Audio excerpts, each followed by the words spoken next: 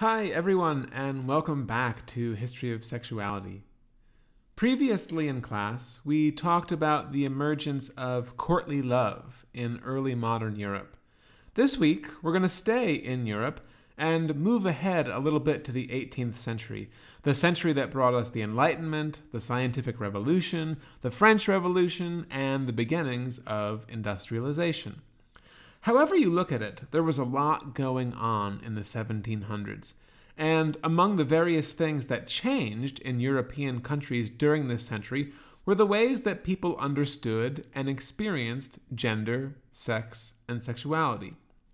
The goal of this lecture is to introduce you to some of these changes, and to begin doing this, I want to take us back to the second week of the semester when we read an article by David Halperin called "Is There a History of Sexuality?" Remember that article? It's been about a month since we read it, so I'll forgive you if you don't. But so as to jog your memory, let me remind you of its first paragraph, which begins as follows. Quote, "Sex has no history. It is a natural fact, grounded in the functioning of the body, and as such, it lies outside of history and culture." As this quote indicates, for Halperin, sex lies in the domain of nature. It is a simple, somatic fact. While sexuality has changed over time, Halperin argues that sex has not. It is universal and timeless, an eternal truth stamped on us by biology. When Halperin wrote these words in 1989, he was reiterating what was the conventional wisdom among scholars of gender and sexuality.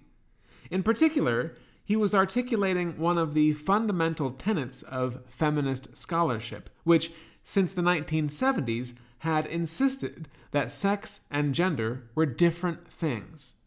Today, this might not seem like a very radical idea, but at the time, the commonly accepted wisdom was that one's gender flowed naturally from one's sex.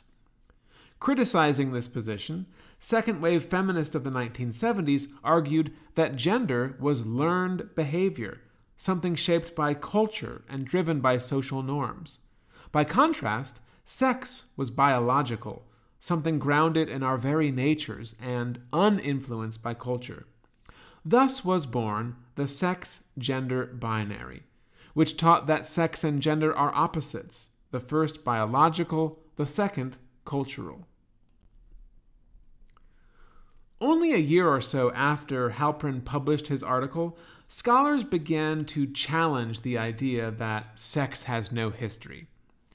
Post-structuralist scholars like Judith Butler have argued that sex is no more natural than gender, and from the 1990s to the present, others have joined her in contending that both gender and sex are socially constructed phenomena. At first glance, this might seem like a really weird thing to say. After all, from the beginnings of recorded history, most of the world's major civilizations have divided people into two sexes, male and female. The fact that this seems to be the universally accepted way of classifying human bodies would suggest, as Halperin argued, that sex is a biological fact, not a cultural construct. Given this, we might ask, how could maleness and femaleness be anything other than the undeniable reality of human existence? How could sex possibly be a social construct? What evidence has been put forward in favor of this view, and how convincing is it? So, to start, on what grounds do scholars make the argument that sex is socially constructed? To begin answering this, we need to say that the division of humanity into two sexes has happened despite the long-standing recognition that there have always been some people who cannot easily be categorized as either male or female. The ancient Greeks called these individuals hermaphrodites. Today, we use the term intersex to describe individuals whose sexual anatomy and or genetic makeup defy easy categorization as male or female. There are many different chromosomal, hormonal, or genital variations that fail to align with typical definitions of male and female, and while estimates for how widespread each of these are vary, overall, intersex individuals may account for as much as 1.7% of the total human population of the Earth. Historically, Western societies have responded to the intersex phenomenon by devising various means for determining the quote-unquote true sex of the individual in question. That is to say, instead of taking the existence of intersex individuals as evidence of the inadequacy of the sexual binary, scientists have typically seen these individuals as errors, as mistakes in need of correction. The most widely used protocol for treating intersex people was developed by John Money at Johns Hopkins University in the 1950s.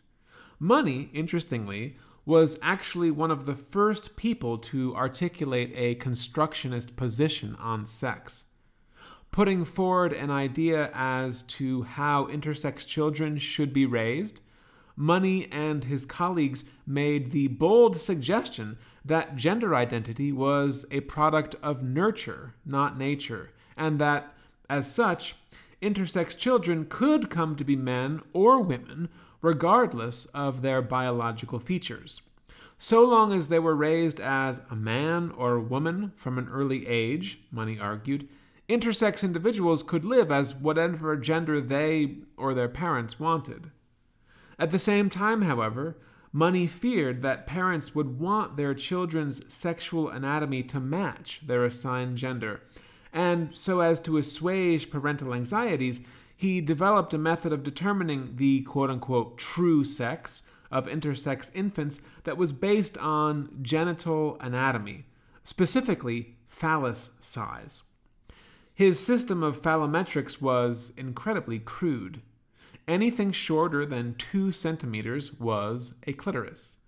Anything larger than 2.5 centimeters was a penis, and anything in between was unacceptable. What this meant, to give an example, was that a genetically male child with a stretched penile length of less than 2.5 centimeters at birth would be classified as a female, with surgical interventions conducted with the aim of removing testes, creating a vagina, and the like. Money's protocol reigned through the 1990s, when intersex activism led to its abandonment. Two things are notable in all of this. First, Money's phallometrics relied upon a number of cultural assumptions for determining maleness and femaleness. There was no scientific reason for saying that phalluses shorter than 2 centimeters were a clitoris and that those larger than 2.5 were a penis. For example, we know that if allowed to retain their testes, some men with micropenises may be able to father children. At no point did Money's team consider these things. Instead, they were driven by a belief that in order to count as an acceptable penis, this organ would have to be big enough to be readily recognizable as a real penis, whatever that is. The decision about where to place boundaries on acceptable levels of anatomical variation was made on the basis of cultural ideas about what a penis should look like, not scientific ones. In that sense, we can say that sex is a social construct. And secondly, on a broader level, the very phenomenon of intersex bodies reveals that our two-sex system is simplistic. To state the obvious, not everyone is obviously either male or female. And often, it is cultural ideas and social expectations that drive the process of sexual differentiation, not the other way around. As evidence of this, consider some specific examples. We think that men are hairier, and so women engage in hair removal practices to ensure this. Or we think that women are less muscular, and so when men go to the gym, they lift weights so as to live into this social expectation. Indeed, in many ways, our social expectations produce gendered bodily effects. It is clear in these instances that culture precedes biology. Just like our genders, our bodies are things inscribed with social meanings. Bodies that challenge the sex binary make the constructed nature of sex more apparent. But the process of socially constructing sex occurs as much for intersex people as it does for those who are unambiguously male or female. Indeed, as the work of historian Thomas Lacour has shown, the very idea that humanity is divided into two opposite sexes, male and female, is a historical construct.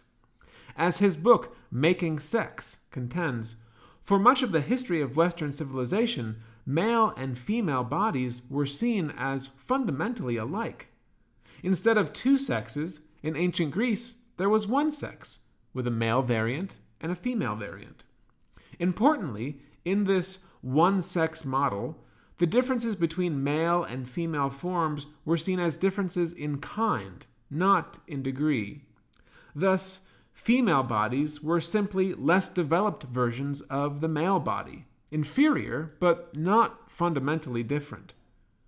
Western understandings of bodily sex were built on the idea of genital homology.